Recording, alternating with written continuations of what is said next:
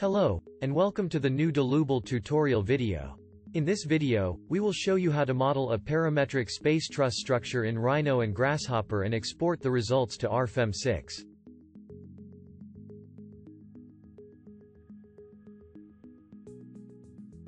First, we create a point using the construct point component from the Vector tab.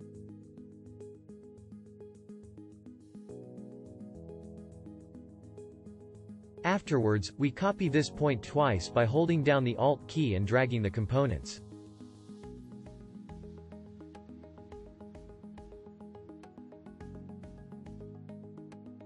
For the second, we set up a range to the x-coordinate, for example, from 1 to 50. We then enter width for this slider name.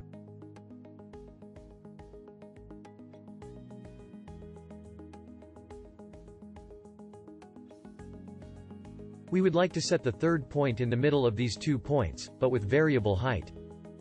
The x value has to be the x value of the second point divided by 2. To do that, we insert the division component from the Maths tab.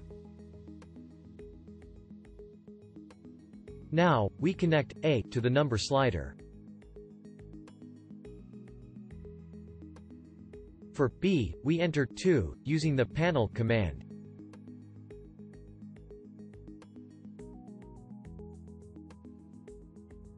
Afterwards, we set up a new range for the z-coordinate, for example, from 0 to 10. After that, we enter height for this slider name.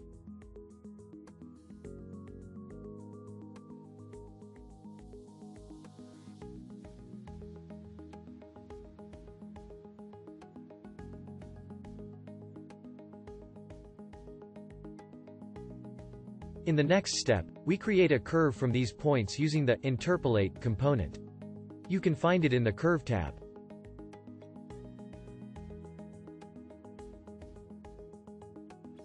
Afterwards, we plug the 3 points into this command. Make sure you use the right order, as shown here.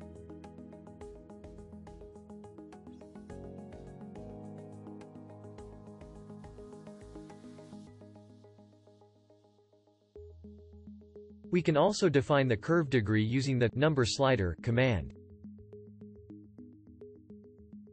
We set up a new range between 1 and 5.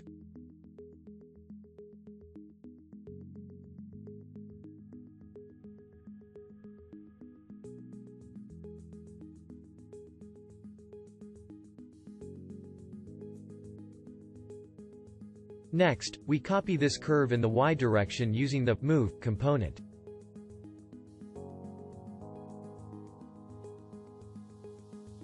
We also insert the unit vector parallel to the y-axis component.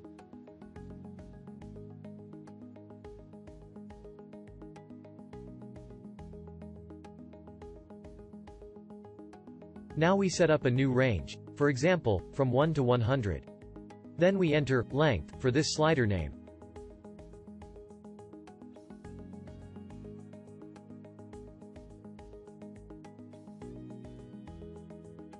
After that, we create a surface through these 2 curves using the loft component. You can find it in the Surface tab.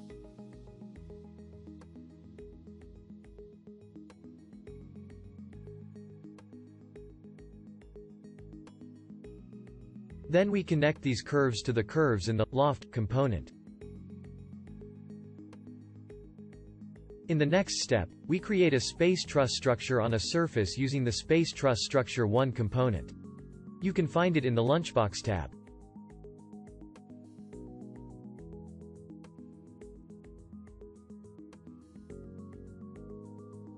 Then we plug the loft component into the surface in this component.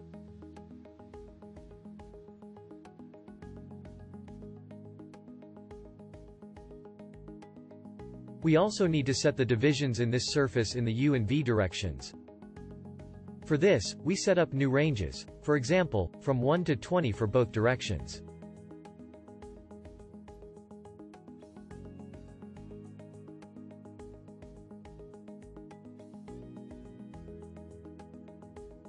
After that, we set up a new range for the truss depth, for example, from 0 to 5.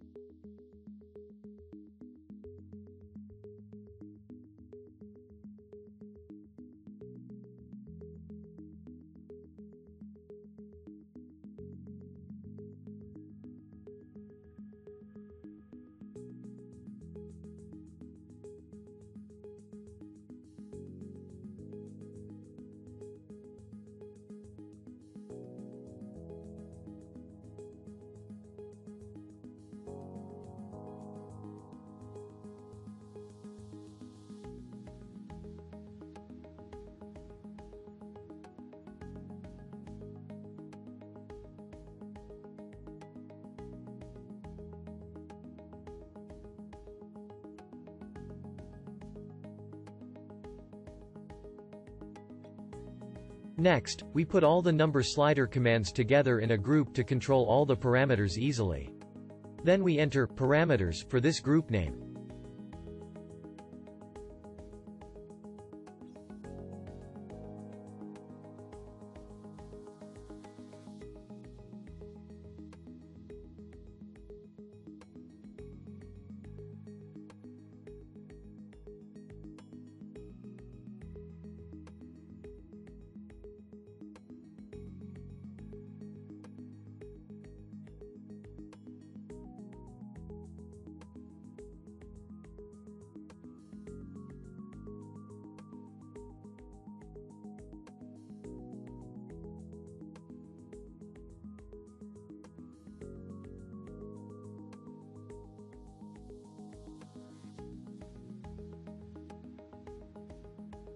We can see which lines exist in these options using the line command.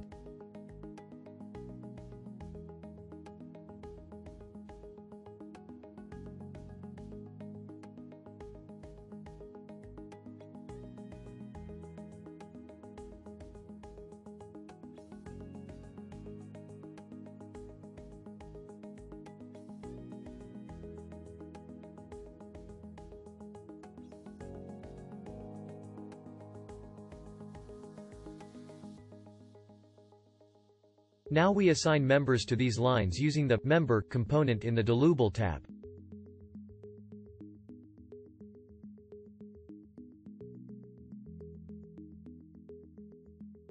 Then we connect the lines for the upper and lower chords to the Grasshopper line in the Member component.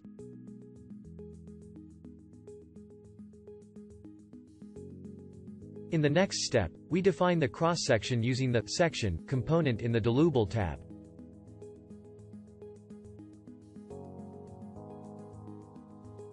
Then we enter number 1 for the cross-section number.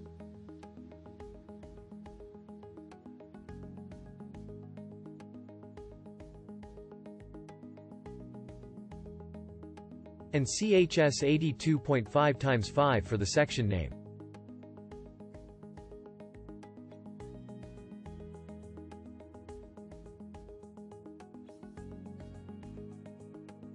Afterwards, we define the material using the Material component in the Dlubal tab. Then we enter number 1 for the material number.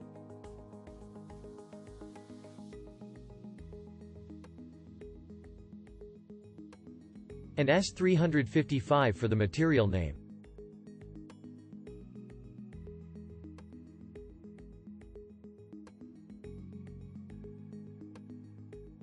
For the remaining members, we assign another cross-section.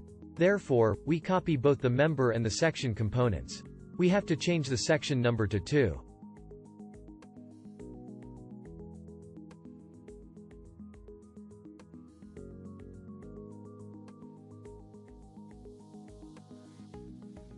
And the section name to 76.1 times 5.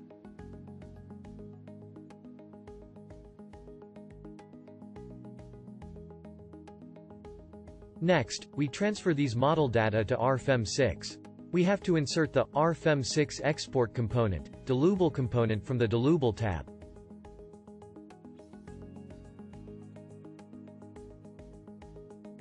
To start the export, we use the Boolean toggle command.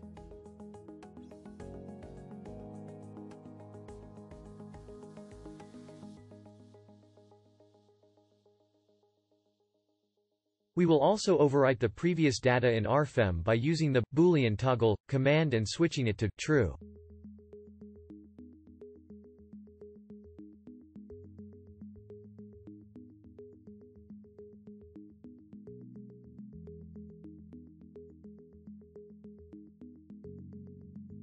After connecting all the components to the RFEM 6 component, we double-click the Boolean toggle command to perform the export.